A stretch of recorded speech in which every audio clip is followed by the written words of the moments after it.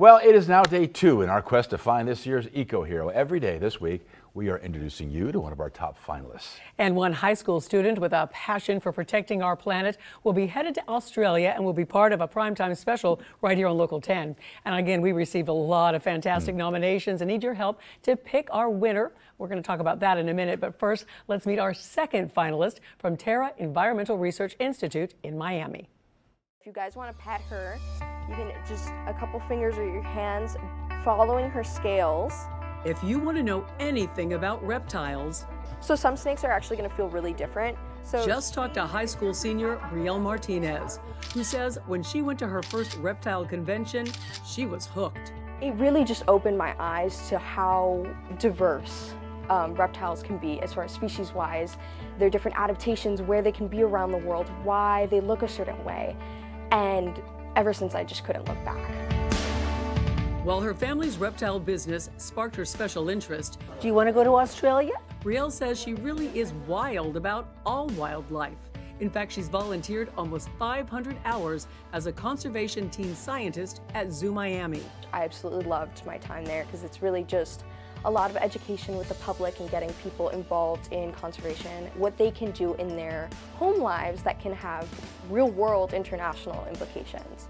At Terra Environmental Research Institute, so that's water, D1. Brielle leads the school's Million Orchid Project, gathering data for Fairchild Botanical Gardens. Any organism, really, so plants and animals, have a specific role in the ecosystem. It's the unique ecosystem in Australia Brielle is hoping to see, as well as the Argus monitor. You guessed it, a reptile. They'll stand on those hind legs and kind of look around to see and hunt. Super, super unique species. You're not going to see that anywhere. Koalas, kangaroos, quokkas, they're so amazing. Everything from the birds, the insects, the invertebrates are just so unique. But this is a whole new experience. This is amazing. From shark tagging with the University of Miami to organizing rallies opposing a water park on county land.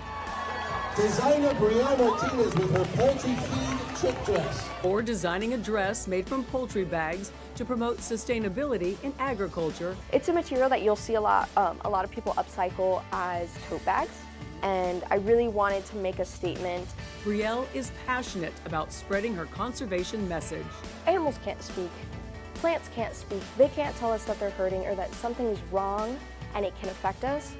So it's important for us as people who have the opportunity to do so and the right tools to do so to make that change. We've all got to make that change. Brielle is headed off to college this fall, and she wants to become a conservation veterinarian. Pretty cool stuff.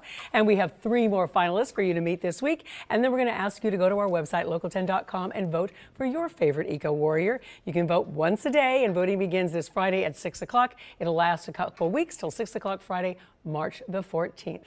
Isn't that great? Oh my gosh, she's so passionate and so articulate. Yeah. You can sense her love for the animal kingdom and the plant kingdom, and you never know what that gateway is going to be for her. Yeah. It happened to be a reptile. Yeah. Now she wants to go to Australia not to see a koala or a kangaroo, but to see an Argus monitor. Right, I had to look up what that was actually, but now I know. I do too.